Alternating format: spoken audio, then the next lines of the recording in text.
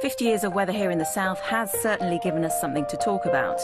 We've just had the coldest December on record, but in 1963 the average daily temperature stayed below zero for 3 consecutive months, and parts of Oxfordshire plunged to -17 Celsius.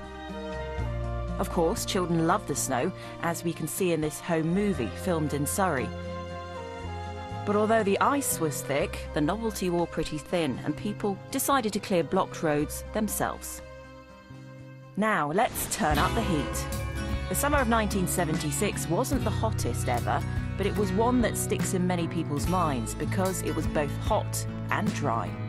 The drought was so severe that water authorities were forced to control supplies. Eventually, fires broke out. The fire appears to have started at the Matcham Scrambling Course, about 2 miles over there.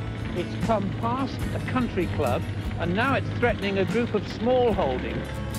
In complete contrast, floods turned the Isle of Portland into an actual island in 1979. Cars were turned upside down, but they wouldn't have been much use anyway because the road to Weymouth was completely underwater. Residents took to boats. Hot, cold, wet, that just leaves windy. On the 15th of October 1987, a deep depression formed on the western side of the British Isles. And on the evening news, Michael Fisher's forecast failed to predict the approaching storm. Earlier on today, apparently, a woman rang the BBC and said she heard that there was a hurricane on the way. Well, if you're watching, don't worry, there isn't. In fact, high winds ripped buildings apart and brought down 15 million trees across the south.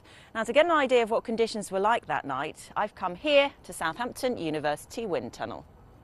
I'm being tied down so that I won't blow away as the technician Mike increases the wind speed.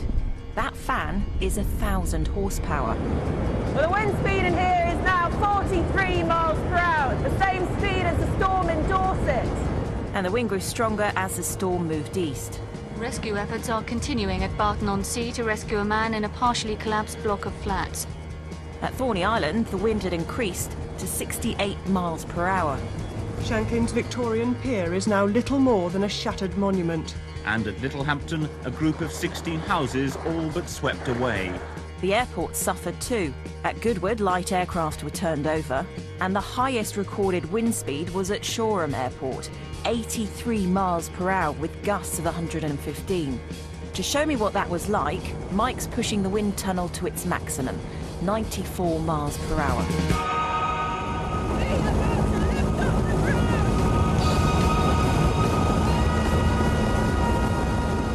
Campsite at Peacehaven flattened by furious gusts from the sea.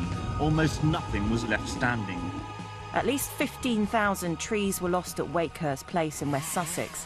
It took 3 years to clear up the damage. Power lines were brought down, and some woke up to find a very different view from their homes. Fortunately, storms like this happen only about once in 100 years, and I'll do my best to warn you if I see one coming. Blown literally away. I think I'm dribbling.